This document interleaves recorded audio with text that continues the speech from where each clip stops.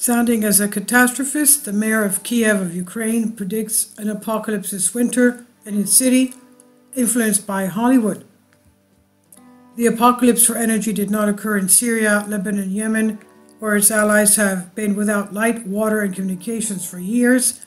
The ex-wrestler and current mayor of Kyiv, collaborator of the Western Nazis conquerors Vitaly Klitschko, clearly influenced by the American subculture of Hollywood, mentions the possibility of an apocalypse this winter in the Ukrainian capital. Russian strikes could lead to a blackout this winter in the capital, where more than 3 million residents are present, according to Vitaly Klitschko. If he actually reads the apocalypse, he might find his role in it too, and he freaks out. Besides, he chose darkness and the works of darkness.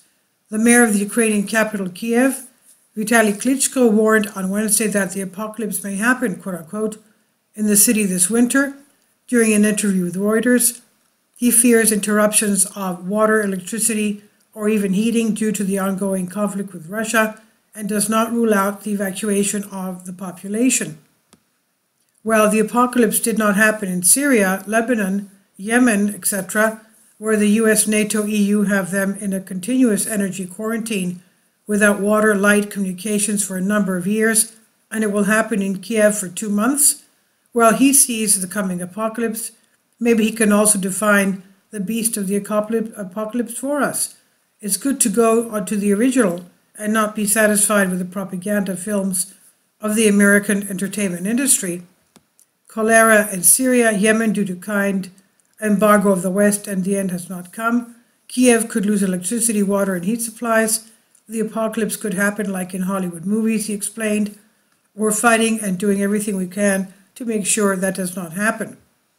There is not enough heating for the 3 million inhabitants with the arrival of winter in Ukraine and the consequent cold weather.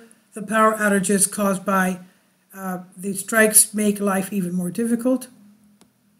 In Kyiv, temperatures are already hovering around zero right now, but may drop to minus 15 degrees Celsius. And Vitaly Klitschko explains that Kyiv has only 500 autonomous heating centers for the 3.6 million residents who still exist in the city, an insufficient number according to the city councillor. In the event of a blackout, part of the population must therefore be prepared to evacuate.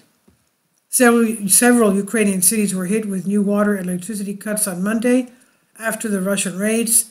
In Kyiv, in central Ukraine, part of the city is without electricity.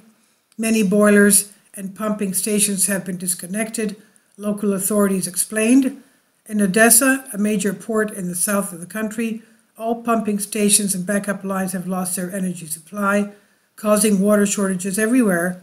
Operator Infox Vodokanal also announced. And this is from Dipin News. I've translated this for you from a Greek article. Please leave your comments. Thank you for your support. Support my Patreon account. The daily posts are 5 videos daily, and they are totally different from what I have on my YouTube channel. Thank you so much for your support and that you find all my content so interesting. You'll find the Patreon account details in the description box below.